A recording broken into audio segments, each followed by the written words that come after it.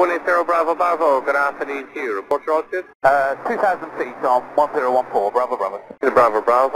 Hello YouTube, Wycliffe Barrett here, Xplane dedicated. Today we're looking at the SSG 747-8I, I for Intercontinental. That means that this aircraft is big. It has been extended by I think something like 16 feet and of course with that comes extra power, etc. What Boeing have done with this aircraft is they've given it some new engines, the General Electric engines, absolutely huge, producing a massive amount of thrust. In fact, the Boeing 747 has always been one of the most overpowered aircraft there is.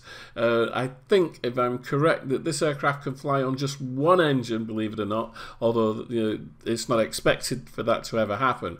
As you can see here as we do our walk around, the modelling, the exterior modelling on the SSG is very, very good indeed, and it's had an update, so we're now, it's not version 2, it's version 1.91 or something, or 1.51. I can't remember exactly. I'll put it up here, the exact model number. But as you can see, as we do the walk around, the modelling is superb. The engine carolings there with those kind of fluted ends, which improve efficiency of the engine, really showing up in high detail.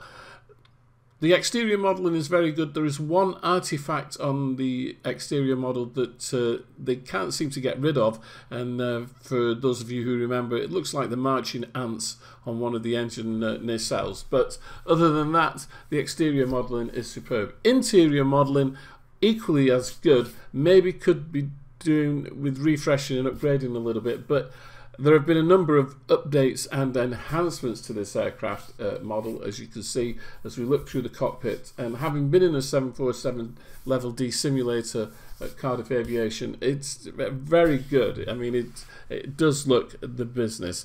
I think it would look an awful lot better on a larger monitor. I've got a 29-inch monitor. I think on a larger monitor again it would look even better. Now, on first appearance, when one first looks at this aircraft, you might think that it's rather simplistic, but it comes with a massive 225-page manual. It has been licensed by Boeing, so Boeing have given this aircraft its seal of approval. Not only that, Boeing actually used this model in one of their simulators. Here we are with the overhead, and unlike say the 757 and the 767 where you go up and down to do your flow, with this you go from left to right and you go from top to bottom. So rather than kind of going in a squiggly line up and down the overhead, you just go from top to bottom.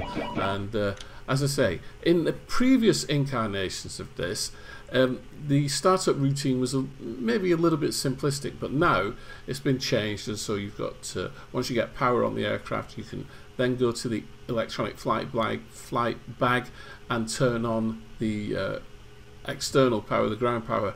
I will say that some of the click spots are not as good as they should be, and that's my one gripe at the moment. That is the one thing that I think really needs improving, is that the click spots on many of the buttons on this aircraft, including the EFB, they need to be enlarged, maybe. I think that's the word I'm looking for. They need to be made bigger, and so that you can find the click spots easily enough. Anyway, you've got the electronic flight bag here, whereby you can calculate your fuel, load your payload of the aircraft as well, how many passengers you're going to have, cargo, etc., which all have an effect on the dynamics of the aircraft. Okay, once again, as I say, huge manual. I was looking through the manual earlier on, and it is really well produced. It's written in extremely good English, considering that Ricardo comes from South America and his first language, I believe,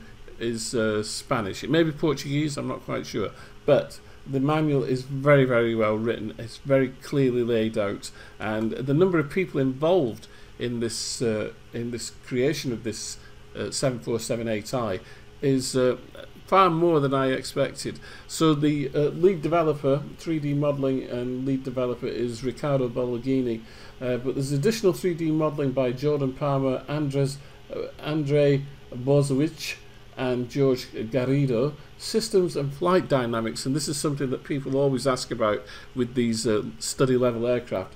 systems and flight dynamics, and there have been 5 or 6 people involved in that: Ricardo, Javier Cortez, Carlos Garcia, Stefan Kaller, and Bill Grabowski. So, you know, a really dedicated team there. Textures and repaints have been done by another number of people, and somebody new to that team was Konstantinos Koronakis. So an international team as well, I would say. Moving down the list, you've got technical advisors: Tim Gleason, Sean Kelly, Stephen Takasu, Sam Akano, Andrew Mitzi, Emma Aslam, Ian Domis. So, you know, quite a number of people have been offering technical assistance and acting as technical advisors, and I wonder if any of those are actual Boeing pilots. I'm not quite sure. There are a number of tutorial videos. They've been done by Andrei Borisovich, I hope I pronounced that right. SSG would like to thank the entire beta team for all their input and hard work, and the development team could not have completed its work without the beta team's kind assistance, which is always essential. This product has been in development for quite some time, and has been out for quite some time now as well. Costs $55, and for the $55 you get the passenger variant of the Intercontinental aircraft and also the freighter version of the Intercontinental aircraft. It's a superb package. Here you can see me going through the startup procedure. Whilst in some instances it has been simplified, you still have to go through, you know, a level D, so to speak, startup routine. So it's about, you know, your FMC, making sure that all of the configuration of the FMC is correct for your flight plan. You then have to go through a logical startup procedure, so that's getting power onto the aircraft, whether it be battery or external power. You then have to start the APU before starting the engines, and you know, running through your FMC, making sure that you have no callbacks there on the screen, and if you have, sorting those out as well.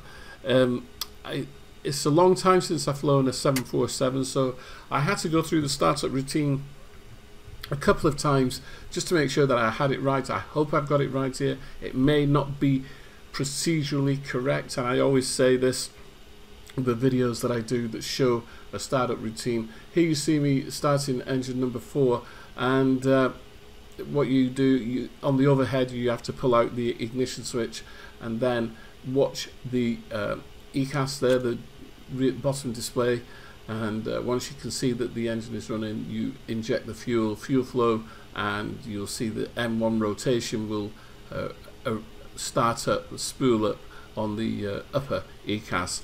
Now what I did was, because of the way that I've got all the views set up on X camera, rather than keep flicking backwards and forwards for each of the 4 engines, what I did now was I started ignition on the remaining 3 engines, 1, 2 and 3 there, and then went to fuel control, watching the EGT on the lower ECAS as well. You can just about see it there.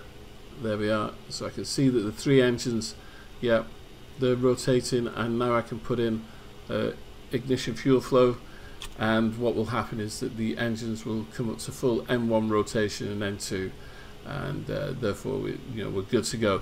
As I say, I didn't do it correctly, and that's because I have I've got my views set up with X camera, but I hadn't got them in the right order, the order that I wanted, so that I could go from the overhead to the ECAS. In fact, I still need to adjust some of the cameras a little bit so that I've got them all working the way that I would like. But as you can see, all 4 engines running nice and smooth, and so it's time to turn off the APU, put some lights on, and get myself out of here, so to speak.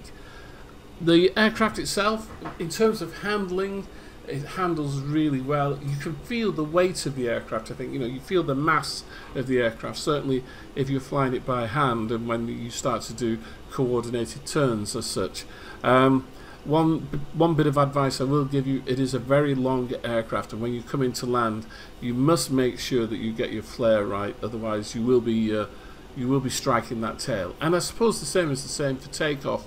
Make sure that you've got your takeoff speed correct, and you listen to the call outs, and when you're given V1 rotate, then rotate to 10 degrees.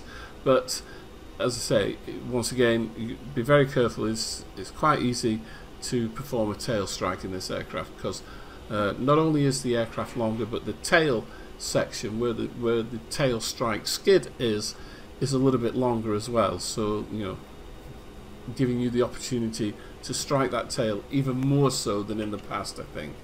So I think that's about as much as I want to say about the aircraft. I think it is very, very well worth the money, very much well worth the money.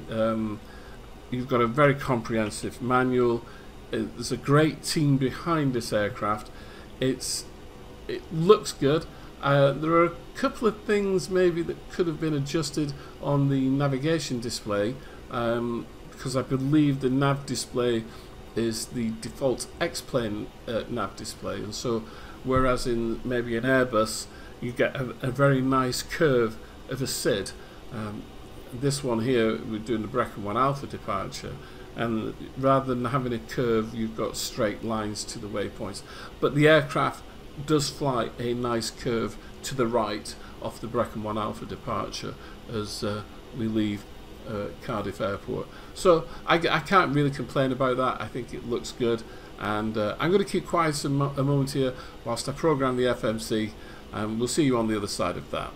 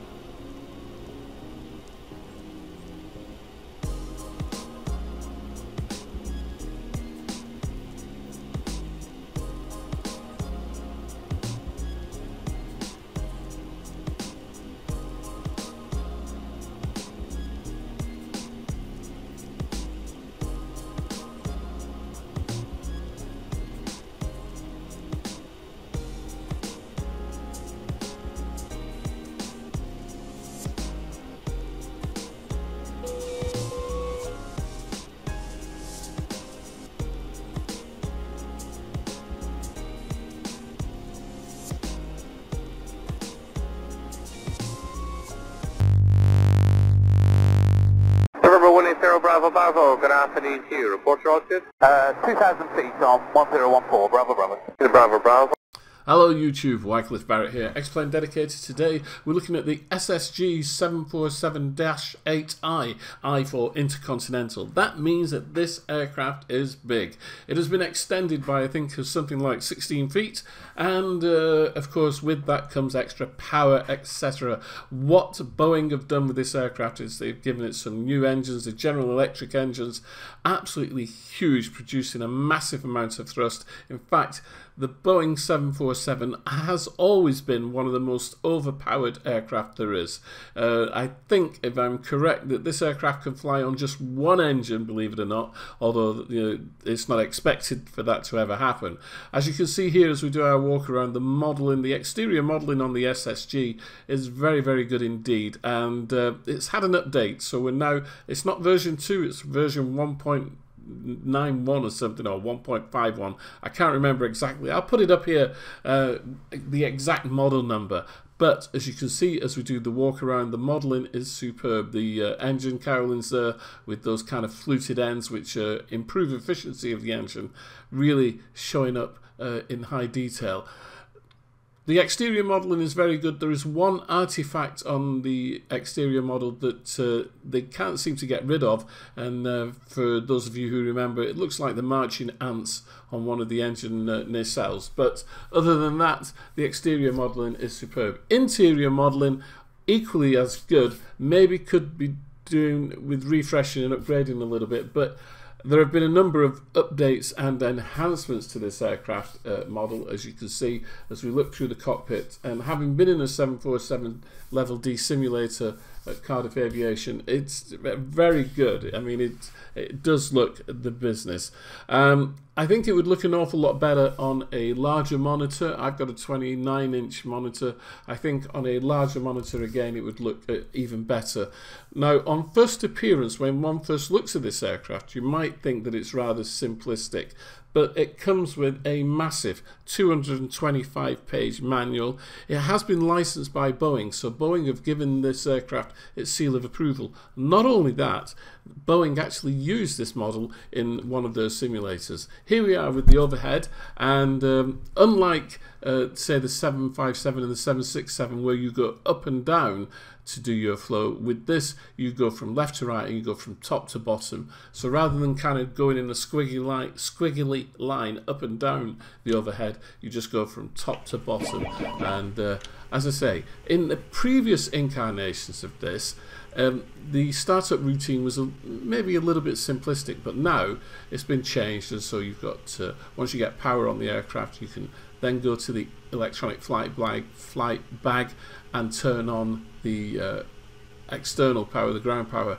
I will say that some of the click spots are not as good as they should be, and that's my one gripe at the moment. That is the one thing that I think really needs improving, is that the click spots on many of the buttons on this aircraft, including the EFB, they need to be enlarged. Maybe, I think that's the word I'm looking for. They need